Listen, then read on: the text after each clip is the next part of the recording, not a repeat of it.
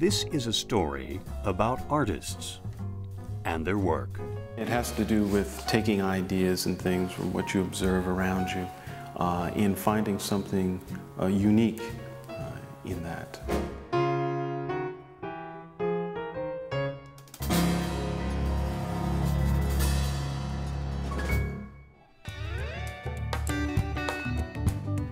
A walk along State Street in downtown Schenectady can be inspiration enough for artist Stephen Tyson.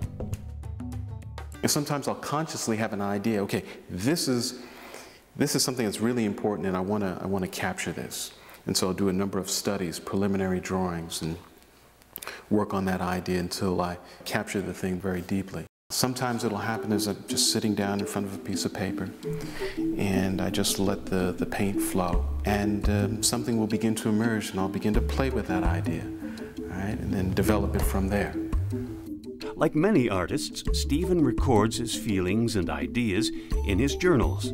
I have a series of books where I jot my ideas and I do sketches and so forth, and things that may inspire me, poetry, thoughts, prose, whatever, and I write it down. Now, the thing about music for me is the idea of vibrations. As some of the early civil rights activists used to say, that the music had a way of charging the air. And when I went to Africa, I felt this.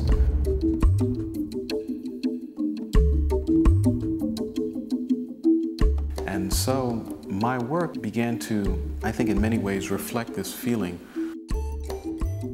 you know, creating a certain type of atmosphere, and the dots create a certain type of vibration. It really doesn't have a title yet.